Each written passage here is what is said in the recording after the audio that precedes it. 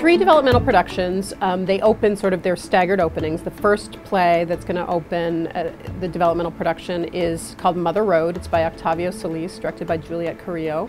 This is a play that's a riff on Grapes of Wrath. It's set in the present day, and it basically takes the kind of the structure of Grapes of Wrath and reverses it. So rather than being a trip from Oklahoma to California, it's a trip from California back to Oklahoma. The second developmental production that opens is called Objects in a Mirror by Charles Smith, directed by our resident director Chuck Smith. And that is a play that deals with a Liberian refugee who escapes the war in Liberia and ends up living in a series of refugee camps and eventually makes his way to a safe haven in Australia, but then has to sort of deal with who he is in this new place without his history and without his family and his name. And then the final developmental production is called King of the Yees by Lauren Yee. And this is really a very kind of personal exploration, but that ends up kind of taking a fantastical form. There's a playwright named Lauren, who's a character in the play, and she is writing a play about her father, who is the president of what's called the Yi Feng Toi, which is a family association,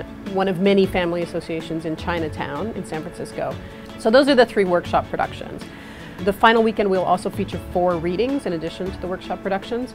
They are Lady in Denmark by Dale Orlander Smith. The second reading over the weekend is called The Amateurs. It's by Jordan Harrison. Then we're doing a reading of another one-woman show by Martine Zimmerman called On the Exhale.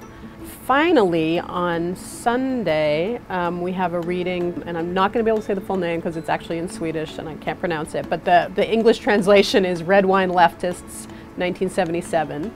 It's by Rebecca Gilman, directed by Wendy C. Goldberg. So the final weekend is November 13th through the 15th, and that's when you can see everything over those 3 days, Friday, Saturday, Sunday. You're able to see all 7 plays.